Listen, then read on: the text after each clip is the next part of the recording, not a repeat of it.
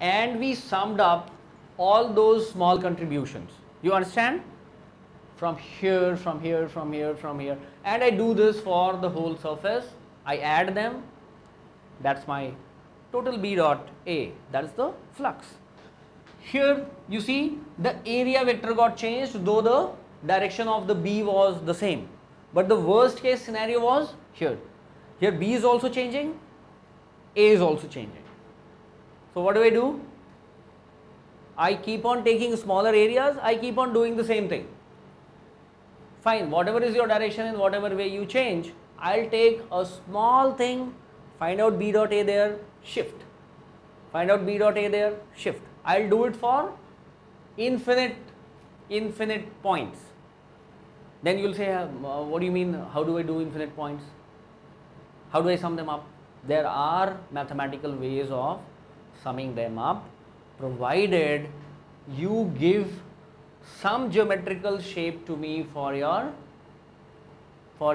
surface, and you tell me some equation that satisfies this B. I'll be able to do that. That is the whole domain of maths. That is what whole of maths has come and stood behind physics. You understand? That is the reason maths plays such a great important role in understanding physics.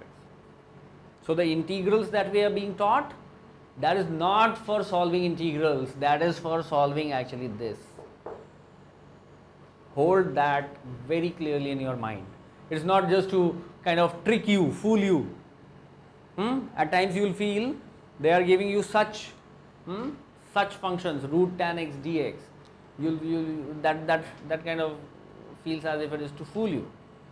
It is not. The actual reason why you are being taught integrals is to calculate this kind of thing, the real life situations. Okay. So do we understand what magnetic flux is and why it has been defined in this manner? So this is what Faraday did before he went ahead and objectified his experiment. And after all this, it will feel as if that, oh, it's such a simple thing, why should he be going into such lengths for explaining it? But that was required, believe me. Fine?